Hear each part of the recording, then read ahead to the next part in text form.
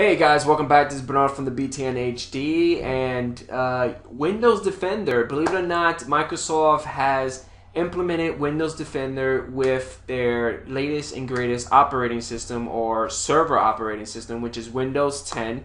And I've been playing around with it, and if you guys want to see or manipulate or control your Windows Defender, there is a way to get it back.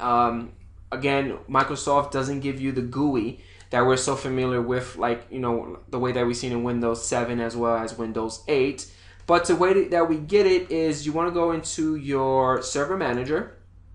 And once your server manager is up and running, you want to go to the upper right corner and hit manage. And you want to do add roles and features. Once that happens, you want to go to next. Click on next again. Click next again because you're doing it on that particular server, and I believe it's in features. It's not a row, so let's hit next on that. Go all the way to the bottom and you should see Web Defender. Here it goes. See, Web Defender 0 of 1 installed. So we want the GUI for the Windows Defender, and we're gonna hit next. Now before I hit next, I want to show you guys something. So I'm going to go to my start button. I'm going to type in control panel because it's actually going to be located inside your control panel, but I want to show you guys that within the control panel it's not there. So I don't want you to be like, oh, you know, how did we know it worked or not? As you can see, it's not there, right?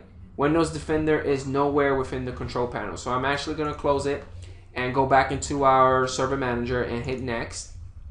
And it's up to you. You don't need a restart, but best practice, I like to restart. Hit yes and hit install.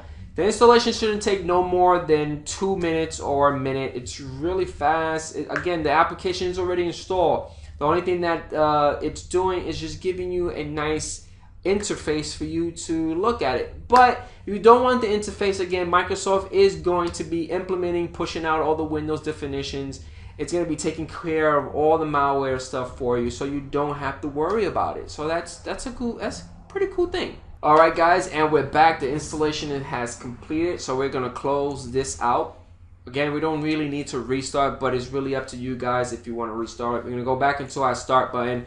I'm going to type in control panel, click on the control panel, and as you can see, our Windows Defender is there. Again, you don't really need it, but if you're a person like me that loves to have a GUI, graphical user interface to see everything or manage everything, go for it. If not, Microsoft is going to be taking care of everything behind the scenes for you, so don't worry about it.